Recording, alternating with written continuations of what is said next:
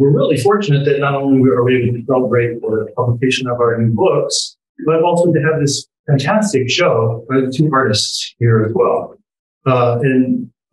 John McKaig does woodcut prints, has actually been with us before. It was 10 years ago that John came and did a program with my interns and students from Western Michigan University. And we actually printed that book, that print, that's the farthest one over there, here at the Book Arts Center 10 years ago. And we've been storing it here since then. And now we have the opportunity to include it also in the show. Carolyn Allen is a friend of mine from many years back. And the other really nice thing was that Carolyn has been here for the past week. And she's been working in our studios, making monoprints, which are individual prints, for another book that we're planning to start on this summer by a poet whose name is Robin Gadiant. And we have a whole bunch of prints to make hers. In fact, she's going to go back to California and produce some more prints so that we can make a lot of copies of that book as well. So before we start with the poetry reading, I actually wanted to invite the artists to come up and talk a little bit about their work and about the experience that they've had here at the Book Arts Center and with this project that we've been working on. So I think I'll start with Carolyn. Would they come up and talk a little bit about what they were doing?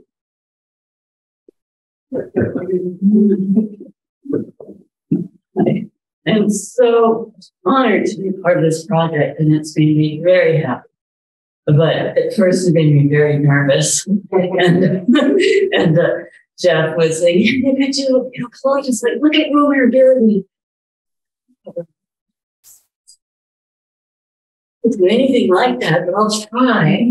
I made this picture one day. It took me all day. I sent it to Kia. And it's, all these African-American people or Afro-Caribbean people hanging out in some Caribbean living room with their nice clothes on, like what she'd written about. And she wrote back and said, "None of my family's that dark." Photographs? She doesn't have any photographs. An email pretty much saying that. She wrote me the best email back. So I just thought this will give you just a little introduction to the way she thinks, which I love. So I'm going to read it to you in case you have any worries about your homework. Anyway, you have to believe in your own joy, like a plant growing up through asphalt, because that's what we are.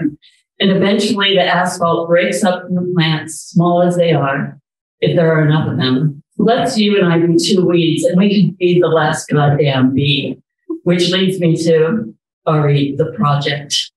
I think our College of Creative Study tradition is to see the story of his life and autobiography as straight narrative, which is what it looks like. But in my mind, it is a lyrical poem. It is an invocation of the imagination. It is raising those ghosts. Reading it makes the ghosts come alive. It isn't about me or my relatives or any of the circumstantialities. It is about existing in a certain space of imagination that is outside of and alongside of and inside of the social or documentary. It's a lot more like those paintings you do that aren't naturalistic landscapes, but feature characters from your inner life, like the naked lady with the big head that you sent me as a card with a mask in it. Any images out of my life are just a jumping off point. I would suggest that the art part of this is a chance to represent imagining. And so you can lean, for example, into simple, iconic images that act like symbols, or things that can be semi-abstract in some way. Because I think pretty much everything I've been writing for the past 20 years and have half-completed drafts of stuffed into accordion folders and the storage ottoman full of notebooks, etc., is about the rights of the imagination and the discovery of all the interesting ways it kind of origamis a person's story into different foldy beasts and presents their life back at them and as life, but not as life, but as art, and gives back the mystery for which I am hugely grateful right now. That's Kia Penso. That's another reason you should look at her book and read it. Anyway, I thought I'm going to go over there and read some things that just happened because she gave me the freedom to imagine things. So I'm sorry about the camera and the microphone, but you can hear me. You can't see me here. Okay, similarly, John, would you like to say something about your work? Hi, everybody. Hi. Hey, Don. It's like, hi, Nikki. Thank you, Jeff. Thank you, Katie. Thank you, Todd. Thank you, Kia and Carol. We've only been around like each other for a day, but we're just hanging out. Yeah. And thank you, my friends at Whitfield who came from very close by, longtime friends.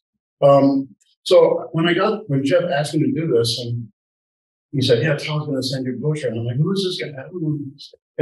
But he said, "You'll see." And it's interesting what this idea of collaboration. I always think of it as being with somebody who you know really well, but of course I don't. I just met Todd tonight. But it's interesting to me when somebody who's really making something sincere and deep, that you get to know them right away in their work. And there's a great quote of Gustav Klimt, our Austrian artist, even said he didn't do any self-portraits or have any photographs except one, I think, taken up. And he says, "You want to know who I am? You come to my studio and see my painting." That's the one. And so it was very interesting to me that, Todd, when I read your poem, it's like, it was just a really nice sense of being sincere and being kind of interesting in ways that I relate to about using personal symbolism and how the context of them, yes, have a deeper meaning to them, where they don't seem to fit in a normal day-to-day sense, but they fit, And so I was just really interested in that. And that's what I was thinking about when I did the images, sort of how this stacked sort of context for things that don't necessarily fit together becomes new personal symbolism or series of personal symbols. And I was also thinking about kind of how they function almost as totems, these important kind of hierarchical things, but then the hierarchy gets compressed into one image so that nothing is more important than anything else. So some little things become meaningful and some big things get maybe pushed down a little bit, you think. So I just, that's what I was thinking about when I did them. And, I think maybe only maybe the second time I've done work like that. I've done some illustration work, but it was more kind of commercially oriented, not something where it's art coming at me and I had to react to it in a visual way. And there's a really kind of a funny quote: trying to do art about writing, trying to do visual art about writing is like trying to do cuisine about architecture. I guess it's possible, but maybe, I don't know, maybe it's done that already. But so I was kind of humbled by the opportunity and wasn't sure if it worked, but I think I try to take it seriously, of course, and yeah, that's it. Anybody want to ask a question about it? Well, I'll tell you what, I'll be hanging out and you can ask a question later if you want. Thank you very much.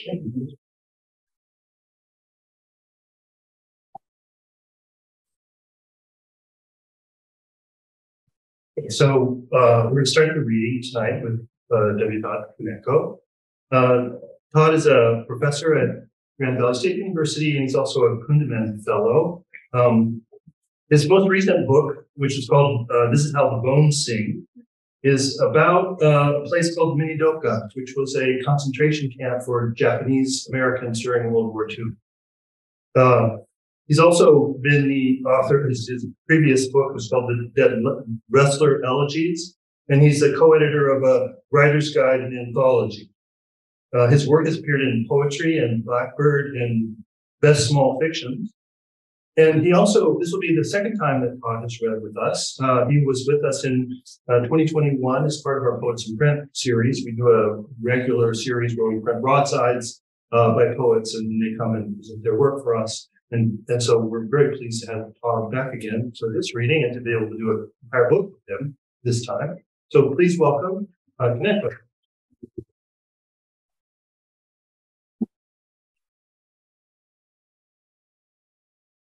Thank you. I'm going to start with a poem by my father. This is a poem that my father wrote about his father's death. He wrote it back in 1983. It's called The Secret, in memory of Todd Kaneko. I heard him fall. He's lying on the floor, and my mother's voice repeats the words that carried across the continent. Cold when I touched him. He's gone. The ambulance, my father's dead. It's been a year. I spit the words out. The secret's out. The garden's gone seedy. Even the compost knows. The star magnolia and wisteria too. They miss him like a sharp wind or a thunder shower. The secret's out. I wanted him to die when he was ready, so I could take his place. But it's too late. The spider webs the corners of his room. My mother lives with my father's death. He's still preserved in his wedding solemnity on her buffet, or laughing after 40 years, about to catch the ball my mother's tossed. Every night she feeds his photograph, too busy with habit to understand that feeding a man is not her only freedom. The truth is, she won't let him die. She stuffed him into a cardboard box and trapped him there. My heart staggers as his did, like a drunk spider on a loose thread against my ribs. I ignore it until she decides I should fill his place behind the wheel of his car, or at the table behind Sunday's sports page, my elbows propped like his. I feel my heart wheeze, know that I'm dying inside, but I can't let him die either. I hold him here in my hands. This skin, nails, no eyes to cry, muscles that work these words. If the ambulance was there on time, my mother remembers, our words work a web around us. And how is our grief? Father, this is no good night. Goodbye. Goodbye. I wanted to read that poem just because it brings him into the room here with us to sort of celebrate this book that John made with me. Really, thank you, John, for that work. I can't imagine artwork to accompany those poems like the art that you made. There's such that rich starkness to those drawings. They're so mysterious and yet so clear. They're really, really lovely. I want to say thanks to Beth for having me to make this book, and for Kate for all the hard work of putting it together. Or she's the only too. It's like, I don't know, this is complex. I don't know if this is going to work. I crossed my finger, but it's really gorgeous. Thank you for all your work on that. Thank you to Kia and Carolyn. Congratulations on your book. I'm looking forward to your reading tonight. Thank you all for being here, because it's a weekend. My dad died in 2017, March 30th. It feels like, man, it's hard to believe it's over 6 years ago. I remember he died on March 30th.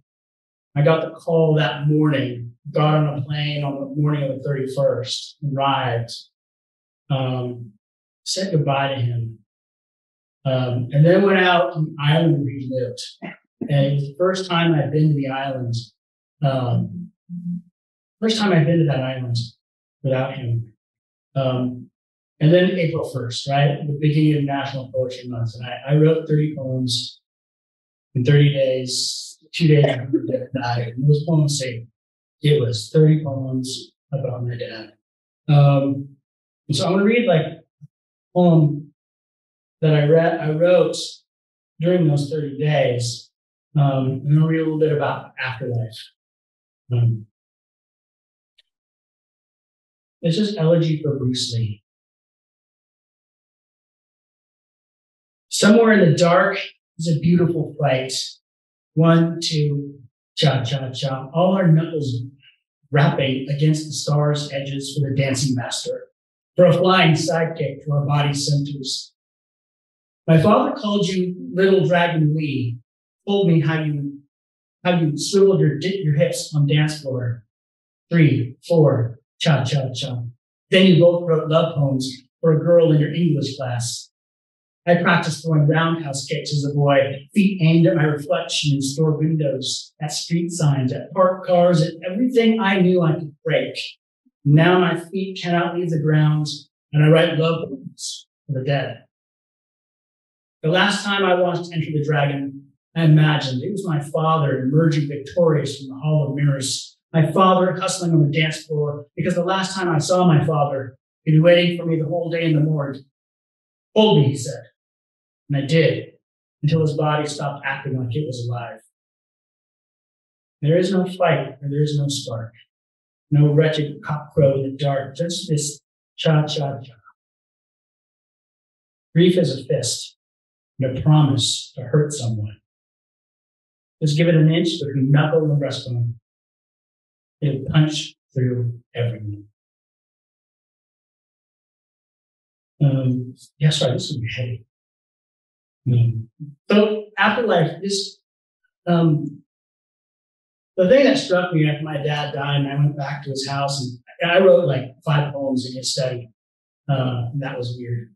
The weird thing was like, I'd never been on this island. He lived on Vashon Island in the Pacific Northwest, just outside of Seattle. I've never been to the island without him. I've never been in his house without him. And so it was weird going there, being in this place that was it was a very different place after he died and being there without him. And so this book, I think it's a long poem that tries to reimagine what that island must be without him. And it's a weird poem because I think of it as modular. So it's a long poem, but it's all these little short pieces because I have 3 kids. Two of which are 2 years old twins. Yeah.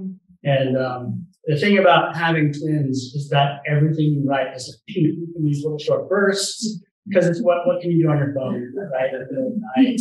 What can you do in a couple of minutes you have between tantrums?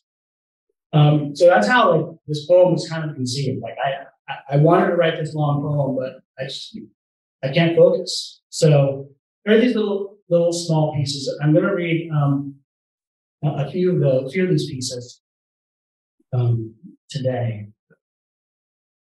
But I won't read the whole poem because that would be a slog. This is Afterlife. Descent. There is no such thing as death. Only midnight, the way birds fall silent before snowfall. The way the animals lay their heads beneath the moon each night and each day. Remember how morning breaks life, the way a man vanishes into memory, the way, the only way. The dark. If you squeeze your eyes tight, you can almost see it, thick like flies swarming against winter lights. If you squeeze your lips closed, no one can hear what you say. The dead can see you, know what you're thinking. Your father has so much to tell you if you're ready to listen. Cartography. Another way to say island is place that is separated from you by water. Another way to say ocean is song, where there was once cold wind. Another way to say I'm sorry is I'm on my way. Oh, I'm on my way.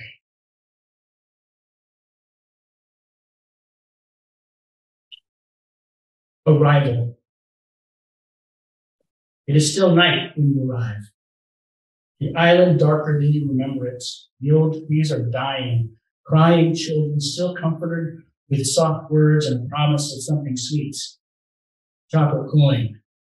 A bird song wrapped in tinfoil, a piece of sunshine to chew in memory of how dark it was last night, ghosts lingering where trees touch sky.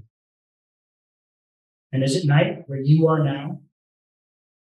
Are there trees where you are now? What are they saying?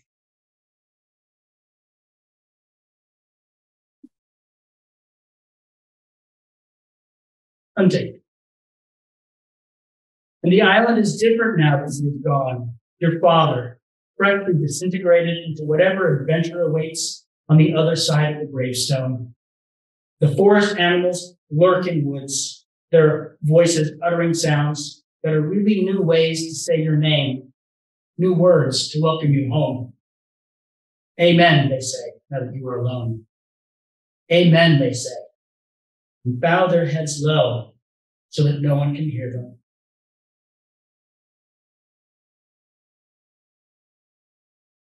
It's weird. Some of these poems are like prose poems, and some of these poems are linear. Some of these poems are really just two poems. I don't know what to do with this. I just mashed them together. I tell my students that sometimes there's this lazy way you can write. You don't have to do just think the easy, lazy way because you just need to get it done. Astronomy. And overhead, you can see another word for stars is ghosts of light long since extinguished. Galaxies spin about. Another word for ghost is wish dripping dark with sorrow, you like a shiver. Another word for sky is every time your father said he loved you, with sharks around your planet. Astronomy.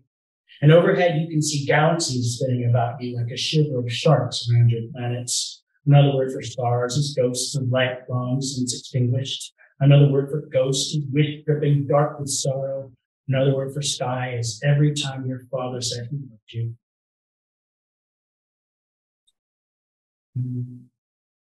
Kind of skipping around here. Jeff gave me he said, I put a copy of the book up on the podium so you can read from it if you want. I was like, my eyes are bad. My glasses only go so far down on my nose. So I can like zip around my iPad and make the words pretty big. Beacon. At this moment, it is night in at least two places on earth. At your house, the fruit spoils and the dishes collect by the sink like laundry sets sit wet for days in the machine because living is a messy endeavor for the dead. At your father's house, there's a light in the window that illuminates the steep hill so that you might move through the trees and toward the beach for the fish are waiting to leap into your arms. No one is ever really gone till everyone is gone. Theosophy. Oh, right. I should do this. Sorry, I just thought of something. Going off script. Don't do this. Theosophy. Your father tells you a story about the time you went to the beach to dig for clams. He laughs and explains how you refused to put your bare feet in the sand. He could not coerce you off the rock where you sat watching the seabirds circle overhead because you were afraid to get dirty. The beach, the clams, the seabirds, and the rock. All these things are irrelevant to this story. And my dad, actually, I just thought of this. I didn't plan to do this. Sorry, don't you hate it when people like don't plan stuff and they kind of look for stuff in their book? Is it this one? I forget. I'm gonna have to abandon this plan if I don't find it right away because I don't want you to make you take your time. Or I can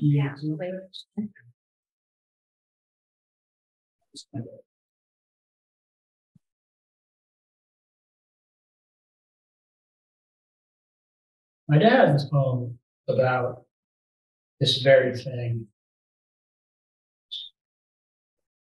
I can't find it real quick.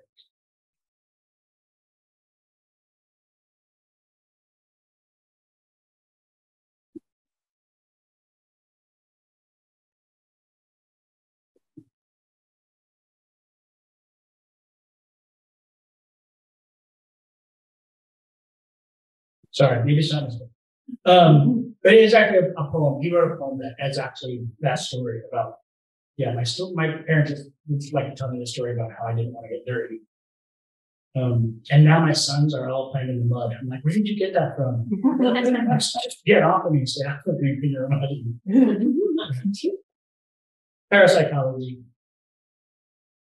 The moon is never just the moon.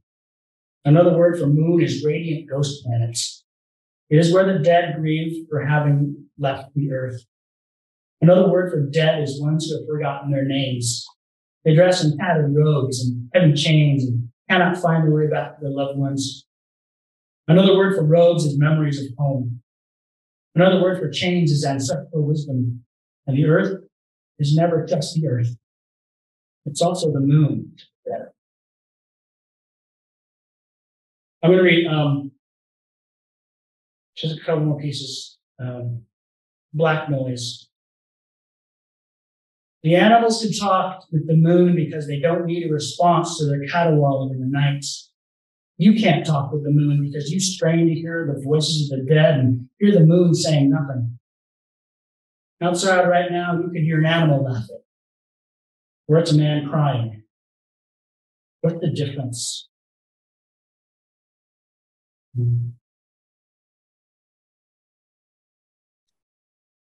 Patrimony. At night, there's a lake leading into fog, an island hidden out there in the gloom. The road leads from the ferry dock through dense woods in a sparsely lit town where the wind sings a hollow-tired song about joy and ravenous blackbirds. Deep in the woods, there's a house. It's easy to miss because there are no skeletons to point the way. The fireplace is always roaring in that house. Tiny angels devouring winter timber with their bright chants. There's a knife-scarred table where one day your father and someone else's father will share a bottle of wine. They will talk about you, and later, when you arrive, they will refuse to reveal what they're saying.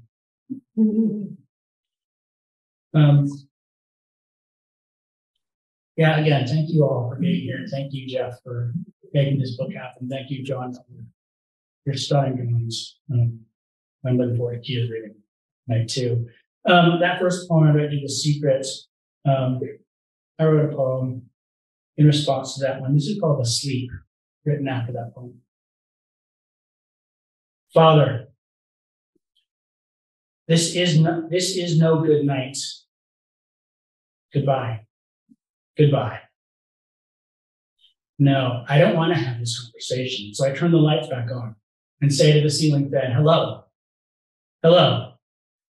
To the air that wafts about the room in summer, spirits without substance, save that wispy heaviness that announces readiness for sleep. Hello to the bedroom window, open and full of night sounds. There's rain on the gutters, and an ambulance siren intermittent several blocks over. Above the house, the sky keeps us safe from being jettisoned into space, with the stars wink out one by one, like I am overtaken every day. I will never see you again. Father, this is no goodbye, because when I close my eyes, I see you waiting on the other side of the river. And some evenings, I would give anything to stay awake. Good night. Good night. Thank you.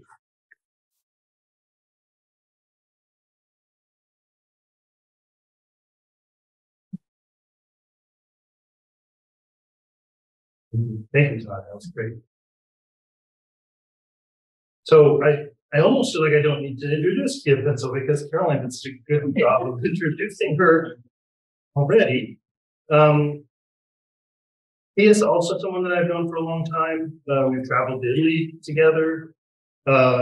Kia was for a long time, or for a while, a teacher in the university. She has a degree from University of California, Santa Barbara, and also a degree in journalism from Columbia University. She left academia to work as a technical writer and editor, but also so that she could have the freedom to work on her own work. She's a writer and also an artist. Currently, she's working on a collection of stories and essays that deal with topics including Greek myths, English novels and poetry, the novelist Jean Rhys, African American gospel music, calypso, and her own personal experiences and history in the Caribbean. And the stories that are in this book, the ghosts, are from that collection. So I please welcome Kia Penso.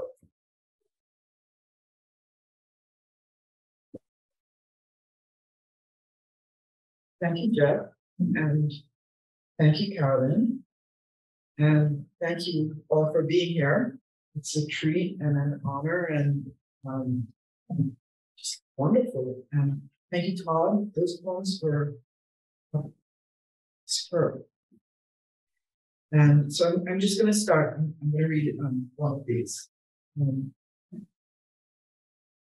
If you have any questions afterwards, you can ask me. So I'm reading a story. It's called The Pirate Rackham. One June afternoon, I filed my doctoral dissertation at the University of California. And the next morning before daybreak, but you want me to move it further away? It's better? Yes. Okay. The next morning before daybreak, I was on a flight to Jamaica. At the end of that week, my father drove me from Mandeville, where he lived and worked, back to Kingston. We spent the night at Valley View, the house we lived in Jamaica, and where my father's brother Desmond lived, with his girlfriend Vicky and her daughter Sally. Also staying at the house were Norman, an old school friend of Uncle Desmond, and Norman's son Archie. I never did meet Norman. He was away at a church retreat. Archie, who had my brother's old room, was at that age of peak teenage annoyingness, when grown men aren't willing to admit him to their company, and he has to spend a lot of time losing arguments with the women in the house, including the housekeeper. In the morning, my father found that he was, as usual, incapable of excluding anyone from the fun. He told Archie to come along. Uncle Desmond did not join us. His Achilles tendon had never recovered from the time when he snapped it, kicking a man about 2 years earlier, and he wasn't out for bouncing around in a sailboat. We left the house at about 8:30 and headed down the hill. It had been 13 years since I had been in Jamaica, 14 since I had been there with my father, and had last done this drive from Valley View out to the yacht club. But I knew when he turned into a subdivision near Barbican that we were making a detour. "We're picking up the young lady from the bank," he said. It was the first time I was hearing of this. "She's a very nice person," he said. He explained. The young lady from the bank lived with her parents, and when she answered the door, they were sitting in the living room reading the Sunday paper. They looked up inquiringly and, it must be said, not happy to see a 50-something-year-old man standing there. The young lady from the bank was probably a year or two younger than I was, slight of build and a head shorter than I was. She was neat and quiet and very well brought up, and how many transactions across the bank counter it had taken to get to this level of rapport was a mystery I just didn't want to think about. I could hear the chat without even thinking about it, see the big smile beaming at her. "This is my big daughter," my father said to the young lady from the bank. "I'm Kia," I said. Her name was Cheryl. But even though I knew her name, I kept thinking of her as the young lady from the bank. From Cheryl's house, we went to Deborah's house to rendezvous because from here it was a 2-car outing. Deborah was an old girlfriend, he had explained, but she was too much into that religion business. A lovely person, though, you like her. Along with Deborah came her daughter, Tina, about 13, who bossed my father around like a champ. Then the 2 cars drove over to Deborah's friend Andrea's house. At one time, Andrea and Uncle Derek had considered dating, but it hadn't worked out. They had all remained friends, and Andrea was a lovely person. So by the time we left Andrea's house and had no more stops to make before the yacht club, I was already in a foul mood, silent and sullen, while my father tried to bring the young lady from the bank out of her shyness with cheerful, bantering nonsense. "Do you know how to swim, Cheryl?" "No," she replied. "Well, don't worry. We won't let you fall out of the boat. You have absolutely nothing to worry about. No one is allowed to fall out of my boat." Why did he have to make everything so complicated? Why did he bring this poor woman along with him? Why can't he be serious? Why did he have to have everything turn into a circus? I was raging inwardly. It was late. How are we going to do this now?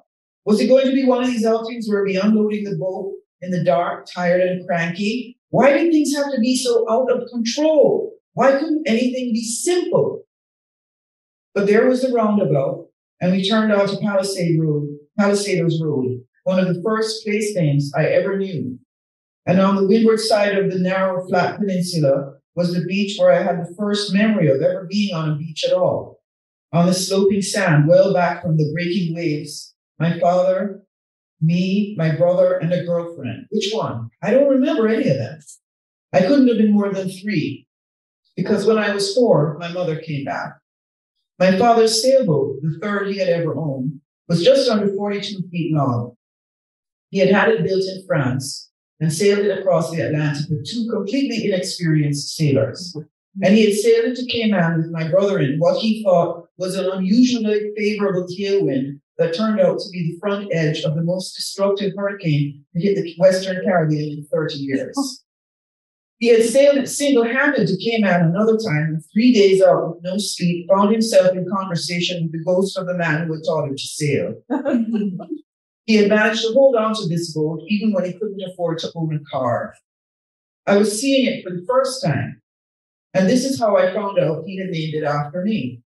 I saw my name, not hand-lettered in paint, but stuck on in the sort of stick-on letters used as the street number for a mailbox on a contractor's toolbox. What is this? I asked him. I thought you might like it, he said. What do you think? I had to smile. I couldn't help it.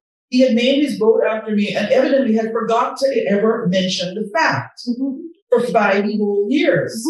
And that he could forget a thing like that filled me with delight.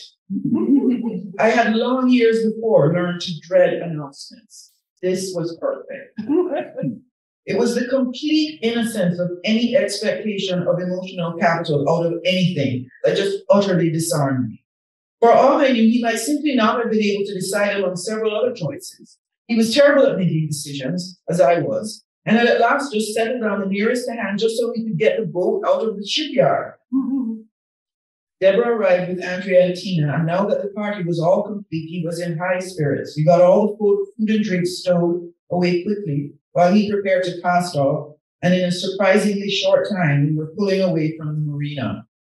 Now see, he said to me, with this one, we can use the shallow channel, which saves a lot of time. Deborah and Andrea were both single women in their 40s, smart and very much in charge of their own program. Deborah ran a commercial landscaping business. Andrea was a sculptor. The two of them, and even Tina, had a sort of proprietary and protective attitude to my father that quickly endeared all of them to me, as did their ready humor and big laughter, which soon put even the young lady from the bank at ease. They had been good to him when he arrived on the boat, banged up and broke after his divorce to the country he hadn't lived in for 10 years. Listening to him and the women chatting away merrily, I realized this was what it was like when he was happy. The energy of his high spirits was like a fountain from which all could drink. Even Archie began to relax under its influence. You could see the tension leave him when he realized no one expected him to do anything.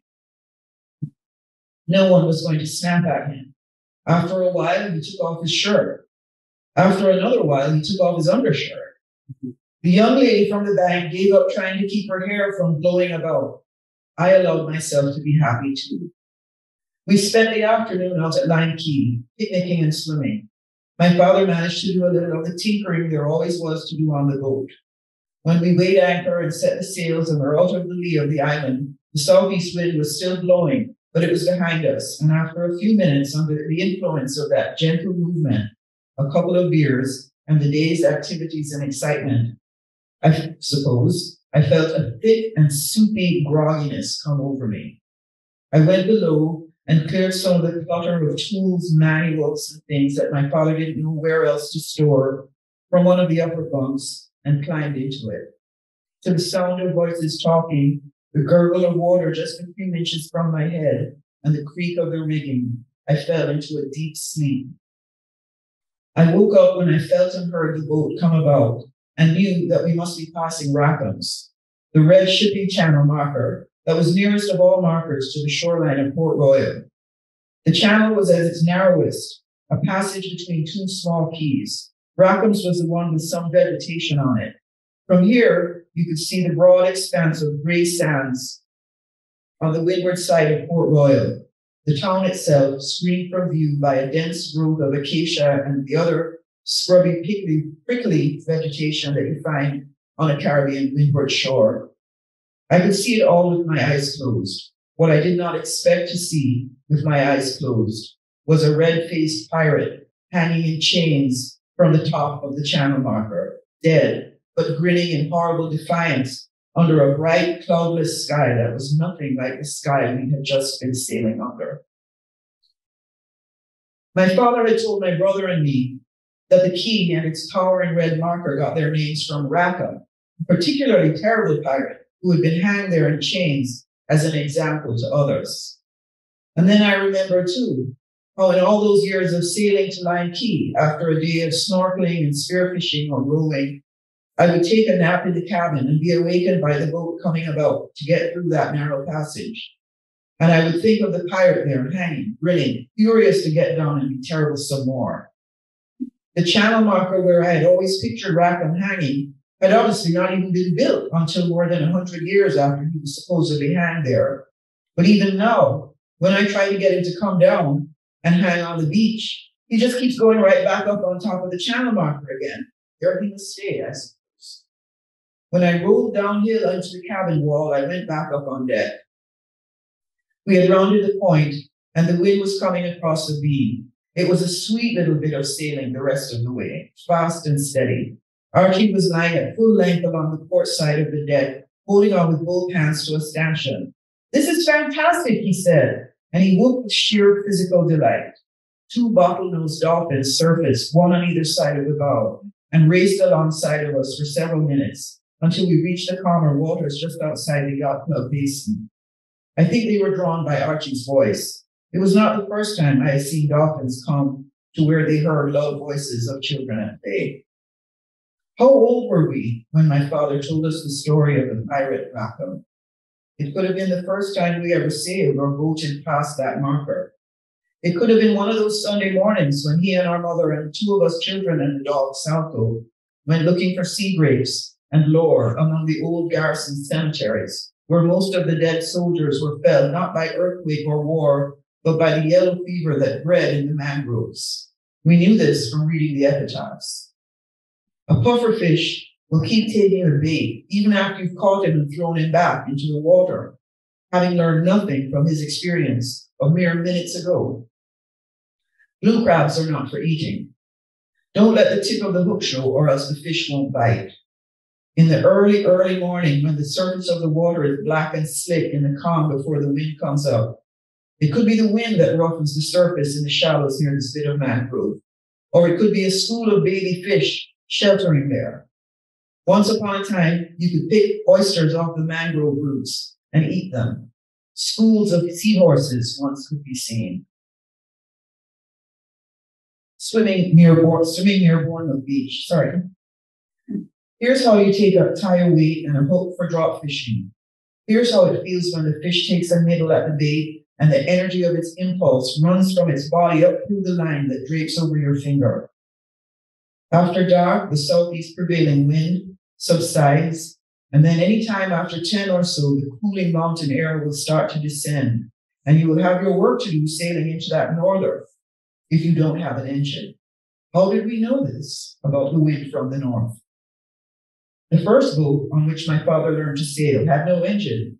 His co-owner and sailing teacher, Mickey, threw it overboard one night during a week-long teaching trip because it was giving trouble, and then there was never any money to get a new one. We watched what he watched, listened to him thinking out loud. He only had to tell us anything once, and there was so much we learned without his telling, because from the moment we were capable of language, we were practicing being him. With superb presumption, we simply included ourselves quietly into any conversation he had with anything. The shifting wind, the current, the engine, a reef. He taught us the names of the fish. We had taught us ourselves the names of all the markers in the deep water chipping channel because he knew them all.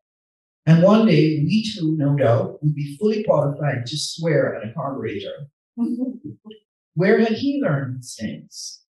A trip to the harbor was a rendezvous with the sea of his boyhood, its memories and its lore, its life and its fantasies passed on like the rules of children's games. These were the things that came to you if you loved a place and listened to its many voices and watched it and played in it and explored it and couldn't stop going back to it because it was interesting. The mangroves, the old cemeteries, the ruined lookouts built in the 1700s and hidden among cactuses on the hilltop, the sinkholes, the shoals where the fish would bite, the places to buy bait, how that red got there, where to buy fried scraps. There was more of it than any knowledge, and it wrote its poetry in our bodies because it had written its poetry first in his. How did the name of that pirate stick to that little island for so long? For 200 years. The sun has beat down on these graves for centuries. A small stingray takes to the air above the yacht club lagoon and hits the water with a splash.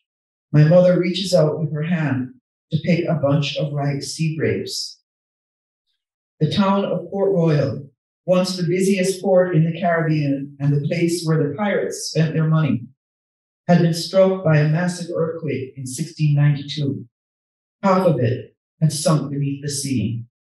The Frenchman, Louis Galby, was swallowed up by the earth and spit out again, swam across the harbor to safety, and lived to die of old age in his bed and be buried and commemorated with a plaque in the church in Port Royal. When and how did we learn about him? I can't remember.